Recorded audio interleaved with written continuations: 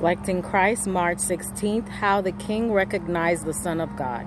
You servants of the Most High God, come forth and come here. Daniel 3:26.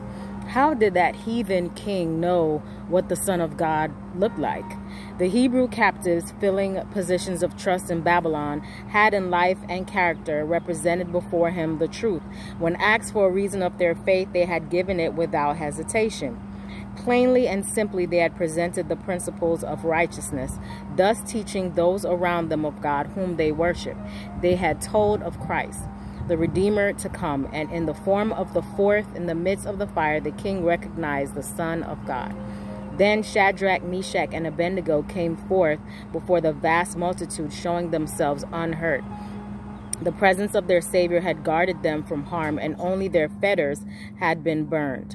And the princes, governors, and captains, and the king's counselors, being gathered together, saw these men upon whose bodies the fire had no power, nor was an hair of their head singed, neither were their coats changed, nor the smell of fire had passed on them. The experiences of that day led Nebuchadnezzar to issue a decree that every people, nation, and language which speak anything amiss against the God of Shadrach, Meshach, and Abednego shall be cut in pieces, and their houses shall be made a dunghill.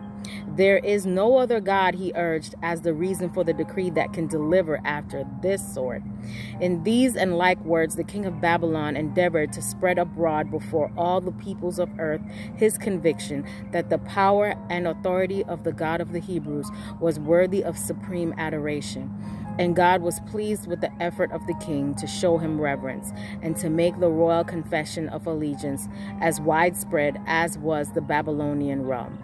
It was right for the king to make public confession and to seek to exalt the God of heaven above all other gods. But in endeavoring to force his subjects to make a similar confession of faith and to show similar reverence, Nebuchadnezzar was exceeding his right as a temporal sovereign. He had no more right, either civil or moral, to threaten men with death for not worshiping God than he had to make a decree consigning to the flames all who refuse to worship the golden image.